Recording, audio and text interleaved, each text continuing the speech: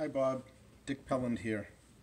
I just want to show you my quick and dirty way that we have developed for replacing the on and off pneumatics on a Wurlitzer console. Obviously everything is upside down, and we've been working on this. You can see all the beautiful Arndt pneumatics that are in here. Thank you very much for your excellent work. So this is how we do it, and it goes real quick. So after you remove the bridle tape, just take your chisel and snap out the old one, because they're put in with leather gaskets. Trash. Okay. Use a 1/4 inch electric drill. Okay. And what you do is you drill into the exhaust hole about halfway down through the wood, so that you leave a little flange, because the original hole is not 1/4 inch, it's a little bit smaller. So you drill in a little bit.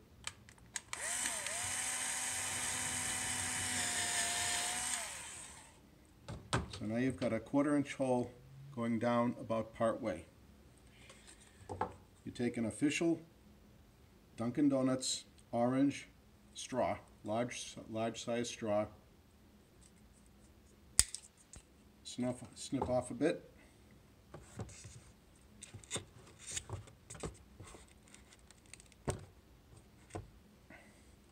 Take some fish glue, a little bit of fish glue in the hole, a little bit of fish glue around. Install the little straw piece into the hole that you just drilled, and it will only go in just so far. Take a new, you have to use the Arndt branded pneumatics. Put a little glue in the hole, put a big blob of glue around it like a donut.